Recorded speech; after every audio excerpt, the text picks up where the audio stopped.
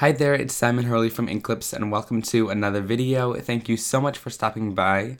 Now, a little while back in my card making life hacks, I shared quickly how to create a DIY Gamsol marker for blending, and a lot of people really loved the idea. So today I'm going to be kind of going more in depth on that, sharing how I created it once again, and then sharing lots of examples on how to blend using it.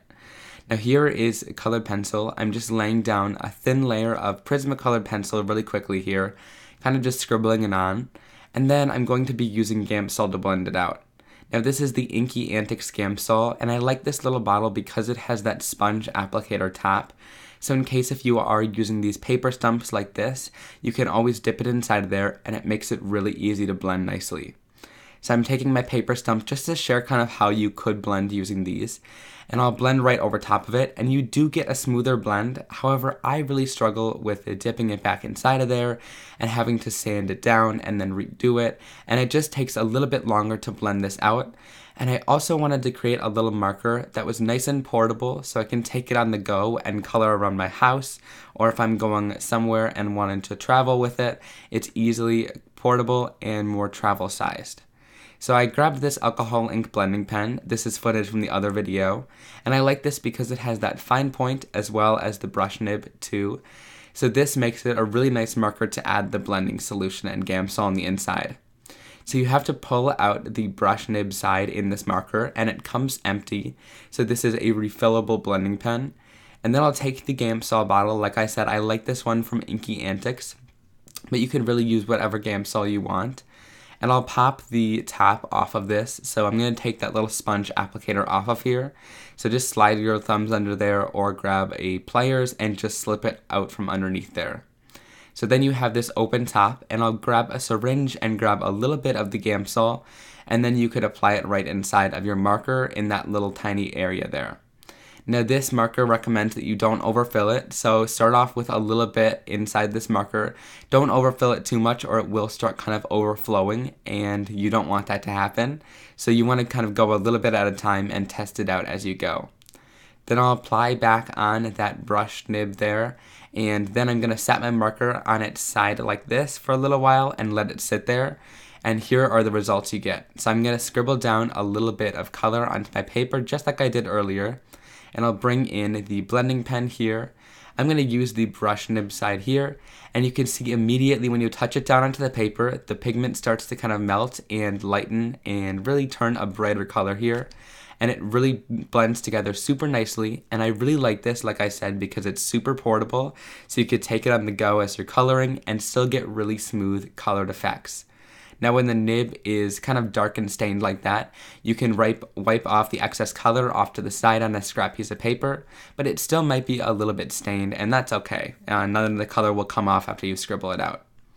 Now for the coloring in today's video, I'm using the Hearts and Flowers StampTV kit. I think this is just genius. It comes with 2 6x8 big stamp sets, which is awesome. And these images are great for coloring and stamp layering, and there's lots of different images to choose from in here.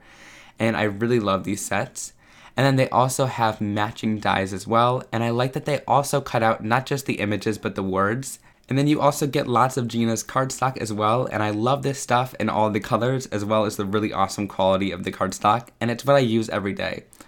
So for this first card here, I'm going to be creating this rose kind of floral bunch card, and I'll do lots of coloring in here. So I'll stamp this down in my MISTI just because it's kind of a larger image and I find really good results here. So I'll take my clear mark ink pad, which is a clear sticky ink, and I'll ink it up first. And then after that, I'm going to stamp it right down onto the card there. And I'll lift it back up, and then since it's going to stamp in the exact same spot, I'm going to ink it up with black ink as well and stamp it down. Now this makes it so that it's a black sticky surface, so it'll hold down that embossing powder there, which is really nice. And I'm just using clear embossing powder here, but it'll make it look like I embossed it with black embossing powder. So when I heat set this, it turns nice and shiny, and that way when I color over top of this, the lines won't dull because of the colored pencils, and you get really crisp results. Now to start off my coloring here, I'm taking this really dull blue color and coloring it right over that mason jar image there, because I just want a bluish tint because of the water that's going to be inside of there, and I'll go in with my blender marker that we created and blend that all out, so it creates that really subtle look there, and it's not too vibrant, but you can definitely tell that it's there, and it's nice and blended out. Then for these flowers, I'm going to go in and really quickly just scribble some color right inside the flower. And you can see there that it does some really nice blending, even though I didn't apply that color really thick. I'm just applying a little bit of the color where I want it to be kind of shadowed and then blending it out with my marker here. And later on, I'll share how to kind of shade them in even more if you want darker results as well. So then I'll go in with my leaf areas here and I'll just kind of blend those together. Now to get really smooth and nice blending like this, I find that cardstock is pretty important to make sure that the colored pencils are moving on it. So I find that Neenah 110 pound cardstock works nicely, but today I'm using the Gina K layering weight cardstock that came inside of the kit.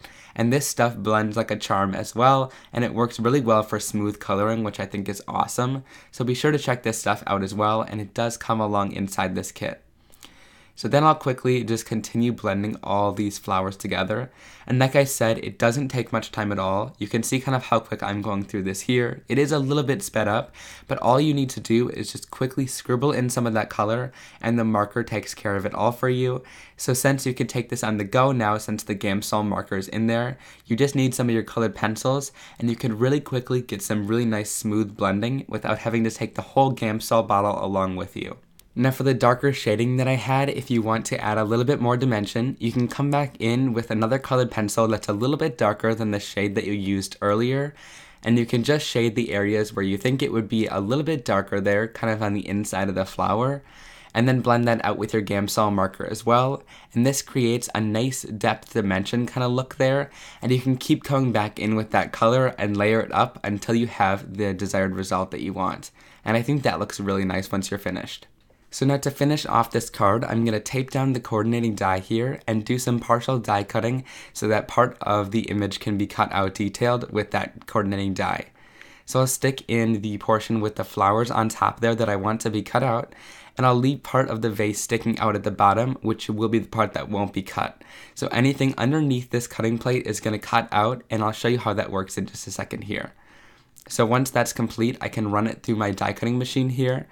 And anything that's outside of there didn't cut, and anything that was inside cut with that nice coordinating die.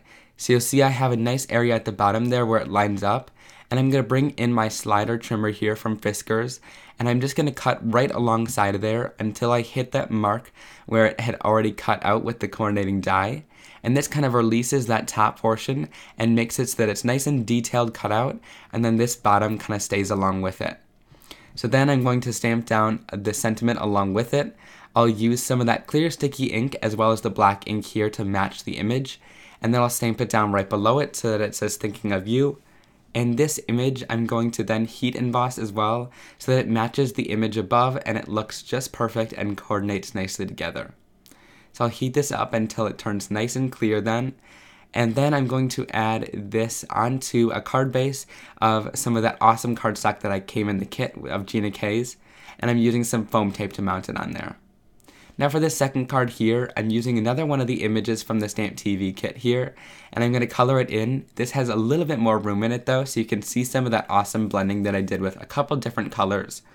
So I'm going to stamp this down using that clear sticky ink here. And then I'm going to go over top of it with the white heat embossing powder, and I'll tap off the excess there. Now if you missed a little area and you want it to be filled in, I'm going in with an embossing pen here from Nuvo and just filling in that little line there, and nobody will ever notice. You can sprinkle back over some embossing powder and nobody will know that you ever missed that. So then I'll heat this up until it turns a nice bright white color here, and once it's done, you're ready to start coloring your image in. And I think that this is really nice to have that white contrasting on top of this Kraft cardstock, and it'll give a really vibrant line. So to start off my coloring here, I'm taking my darkest colored pencil that I'm going to use, so in this case it's the red, and I'm going to add it right on the inside of each petal where it's going to be the darkest, and there's going to be a little bit more shading there. Now I'm not really taking my time to do this, I'm going pretty quickly in here, just kind of scribbling some of that color on, and laying down some colored pencil color. You'll see me going in with the orange here next, and I'll layer some colored pencil down as well. You could do this in different layers and blend in between with the Gamsol marker, but I find that adding all your color down quickly and then blending all together at the end makes go for a smoother blend, and you can really quickly blend these three colors together. So I'm going to add that yellow in at the end here, which is a nice vibrant color on there. And then to finish this off for the leaves, I'll just throw down a little bit of green, and again, just kind of scribbling some of that color down. You don't need to make it super nice and smooth, because when I bring in my DIY Gamsol marker, this will smooth everything out for you and create the nice blended effect you want. Now I do have to say, when I'm going in with the blending marker here, it does make the paper a little bit wet, so as I'm going over the colors here, it does turn a little bit darker than it will when it dries, so just keep that in mind as you're coloring over top. So I'm going to go in here. You can wipe off some of the color if you find it starting to get muddy, but it really blends this color super nicely together, and it really gives that super nice soft blend between these colors. And I really like how portable this marker is too, and how easy it is to just wipe off the color and move right on into the next shade. So then I'll quickly blend together these leaves, and then I'm finished with my blending and I'm ready to create my little background here.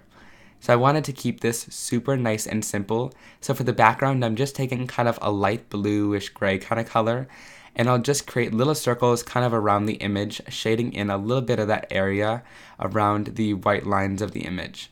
Now this creates just a little bit of depth on the image and gives it a little bit of a grounding place on the card for it to kind of sit there and make it look like it's supposed to be there. So after I've added that in, it's a little bit harsh, so I'm going in with the brush nib of this new blending marker here, and I'll blend out some of the color just to kind of soften the edge a little bit and make it blend a little bit more into that Kraft cardstock there. You could also add different colors and blend them together, but I decided to keep it super simple there, and like I said, any of that dark colored Kraft cardstock will soften out as it dries. So then here I'm taping down that coordinating die once again. I'm going to run it through, but here this time I have this embossing mat down, and then I'll lay down my cardstock with the die and then the embossing plate through my Spellbinder's machine here. Now this makes it so that it'll create a nice indent in that rubber mat there, and so it'll create a little indent of a debossed image there, so it just adds a little bit of texture to your card where it would be otherwise rather simple.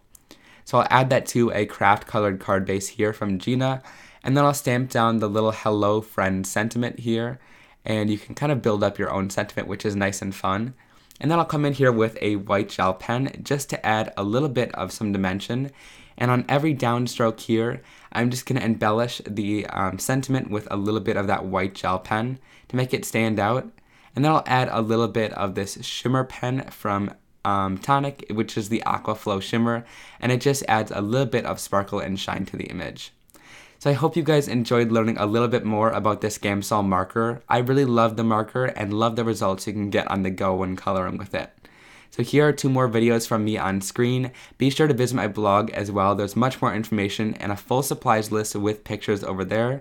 And also be sure to click that subscribe button and you'll never miss another video like this one from me. I hope you guys will have a great day, and I'll see you very soon. Bye.